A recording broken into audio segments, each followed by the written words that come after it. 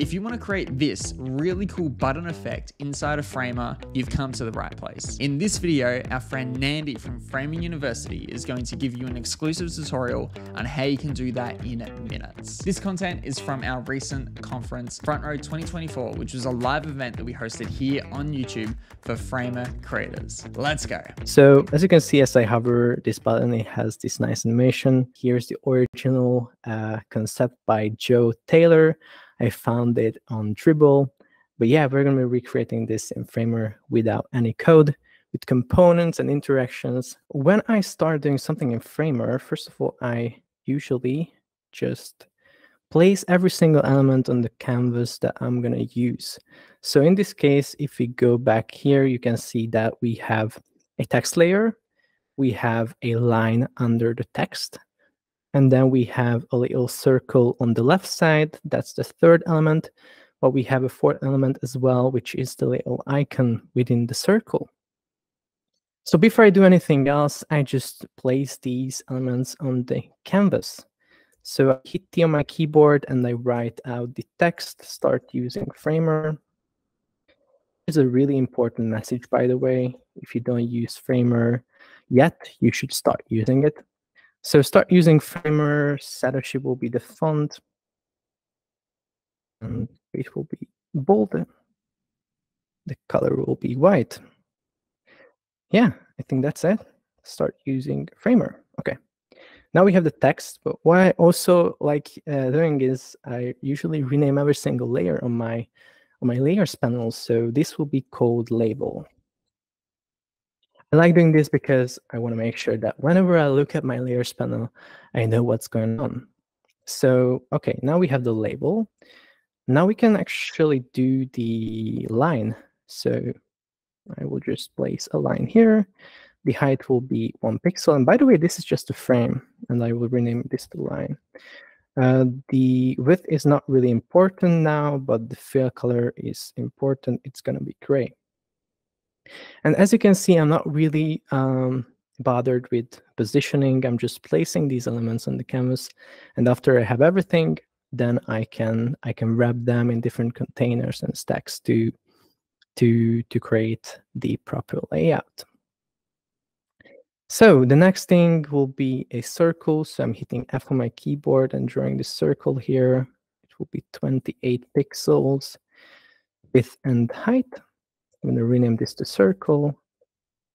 I'm going to rename this to circle. Yes. And the border radius will be 100. It will be fully rounded. And what I'm going to do is I'm going to bring over an icon from Figma. So let me open Figma here. As you can see, I have this little icon here, which is from the central icon pack, by the way, which is the best icon pack in my opinion. But how do I bring these icons into Framer? So I could just export them as SVGs and, drag and drop these SVG files to Framer. But a much easier solution is just right-clicking here, copy paste as, and here we have copy SVG. So now the SVG is on our clipboard, so we can go into Framer and click the circle and press Command and V. And now we have it. I'm going to rename this to SVG, and the size will be 16 pixels. So 16 pixel width and 16 pixel height. Then I'm going to make sure that it is centered. We have a shortcut for that as well, which is Option H for horizontal alignment to the center, and Option V for vertical alignment to the center. Now it is perfectly centered. So what I'm going to do here is I'm going to press Command and Enter on my keyboard. This is a shortcut for wrapping a layer into a frame. Now, as you can see, we have frame, and within the frame, we have the SVG icon. I'm going to rename the frame to icon. And so now what we have is a circle frame. Within the circle frame, we have the icon, and within that icon, we have the SVG. This icon is absolutely positioned, and the nature of absolutely positioning is that you can place the element anywhere within its parent container. So now I'm just pressing the arrows on my keyboard and I can move it anywhere. So where I'm going to move it is basically to the left. If I actually activate this left pin and set it to -16, that will basically mean that it will completely be out of the view to the left. And we are actually activating the left pin because that will basically mean that it will always try to keep that distance from the left. This is good for us because, for example, if we resize the circle now and check the icon's position, you can see that it is still there. So it is really cool. So the starting state of the circle will be a bit different. It's going to be a little bit smaller. If we take a look at here at arc, you can see it's pretty small. So we're going to make it small, 8 pixels. And then we're going to set the fill color to 0% white. And then we're going to have a border color, which will be white, and 60% transparency. Okay, I think that looks great. And if you look at this right now, we have everything on our canvas. We have the circle, we have the icon within the circle, we have the label, and we have the line. So now we can start positioning these. So the first thing that we're going to do is we're going to position the text and the line right below each other. So let's do that. I'm selecting the label and the line, and the shortcut that I'm going to use here is Option, Command, and Enter, which is wrapping these two layers within a stack. When we are wrapping something into a stack, we have these properties on the right panel, and we can adjust these to get the proper layout. So in order to have these right below each other, we are going to use vertical direction. And now these are right below each other. We cannot see it because it is cutting off. And the reason for that is because the width and the height of the stack is fixed. So we're going to set it to fit content. So it now fits the content within itself. I'm going to also rename this stack to label plus line. Label plus line. So label plus line, because we have the label and the line within this stack. And what I'm going to do here is I'm going to select the line and set it to fill. Fill is a really nice responsive width type, and it is good because if we, for example, write something else here, so you can see that now the line is resizing with the text. So it's very useful. I'm going to also make sure to set the label plus line stack, and we're going to decrease this gap to 8 pixels, just to have a little bit smaller space between the text and the line. Okay, so now we have this, but what we need to do is to have this circle aligned to the center of the text, as you can see. So in order to do that, we have to wrap the label within a stack and then place the circle within that stack. So label, I'm selecting the label, hitting Option, Command, and Enter to wrap it in a stack.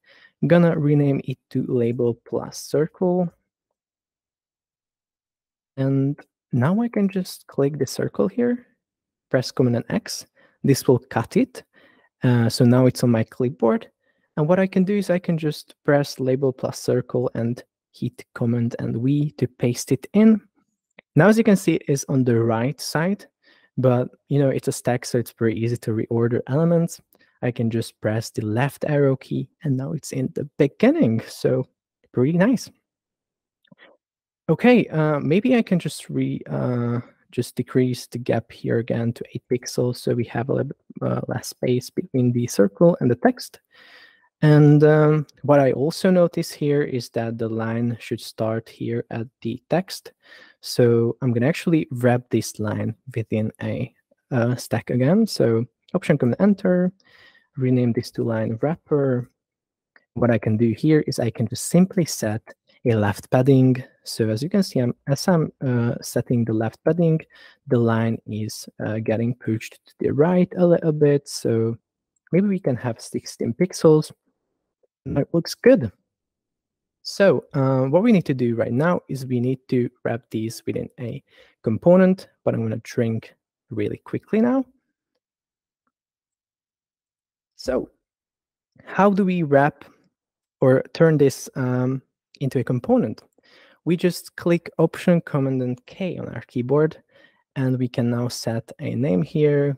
Let's say link button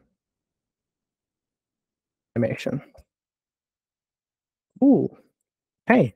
So now we see the component canvas where we can add different variants to this component. So the first variant is a primary variant that is right here on our canvas. We can rename this to default. What we can do is we can press this variant button. Now a new variant is placed on the canvas. And what we can do here is we can just adjust some of the things that we want and to change here on the hover variant, because this will be called hover. And Framer will smartly animate between those variants. So what are the changes? If I hover this, you can see that the line goes to the right.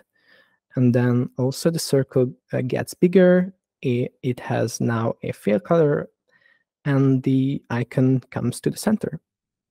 So let's do these things. Circle gets bigger, so 28.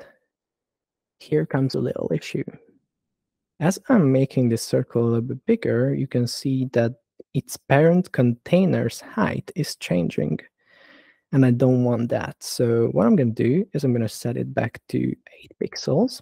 I'm going to go back to the primary variant and make sure that the label plus circle has a fixed height. So even though the content within this will be bigger, it will stay fixed height. So now if I make it 28, you can see that the height is not changing, but now it is cutting off because we need to now set some of these overflows to visible. So circle and label overflow visible, and also the main default primary variants overflow to visible. Cool. Now we have this.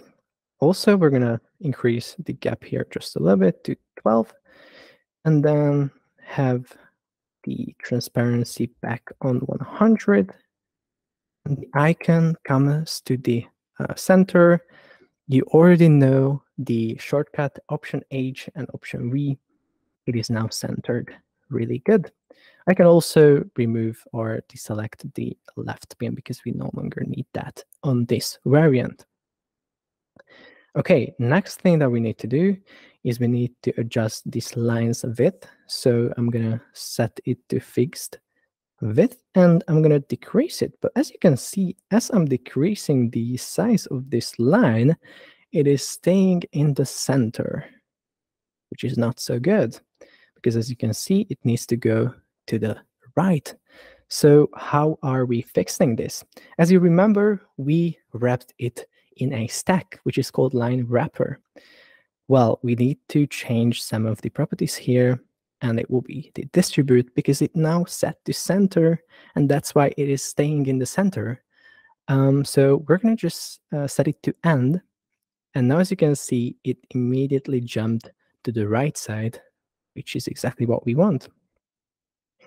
So the line will be 1 pixel width, and we will also change it to absolute positioning, and the right pin will be -1. So now it is completely disappeared to the right. Yeah, I think this is the hover state. Now we can actually connect these with interactions. And as I said previously, Framer will smartly animate between these states. So hitting L on my keyboard and then connecting it to hover, the trigger will be mouse enter. So what we're seeing here is that when our mouse enters the default variant, it needs to change to the hover variant. Now I'm going to click the hover variant. As you can see, it already has an interaction here, which is the same interaction mouse enter and goes to the hover variant, it is because every single thing that we do on the primary variant will be applied to all the other variants as well. So we can just remove this from here and then hit L on our keyboard again and connect it back to the default. But here we will have mouse leave, because when we leave this hover variant, we need to go back to the default variant. So now what we can do is we can actually preview this with this little button here in the top right corner. And as I'm hovering this, as you can see, the animation works perfectly. We're going to do a couple of fixes here just really quickly, because I don't really like when I can select text on interactive elements. So we're going to fix that. And we're going to also show a pointer cursor when we hover over this little button. So going back into the component, selecting the text, adding a style of user select and setting it to none. This will basically prevent us from, selecting text. And then selecting the default primary breakpoint, clicking cursor, web cursor, pointer. Now if I go back here and preview it again, you can see as I'm hovering it, we see the pointer cursor. And if I'm clicking really, really fast, I cannot select the text, which is really cool. So now we have this like button animation. Just one more, or just a couple things that I want to mention here. If I go into the component, I can actually add a link to it and create a variable for that. Variables are great because then we can come here to the main canvas and look on the right panel, and we have these component properties here, so we can link it to anywhere basically. And if you want to have multiple of these components, these buttons, and we want to have different text on each, we can also create a variable for the text. So we go into the components, select the text, content, create variable plain text. We can name the variable here, so maybe label. We go back to the main canvas, and we have this label property here now, so we can just write anything here. As you can see, now we have two of the same component, but still they have different content. And because we set it up in a way that is responsive, we can change the text, the line will automatically adapt, and both will work perfectly. Good. So if you want to remix this, you can go to button-link-animation.learnframer.site. If you want more content like this, consider subscribing to the channel, because we're putting out more Framer content every single week in 2024. And if you want to check out more clips from our Front Row 2024 conference, check the link down below. Until next time, I'll catch you later.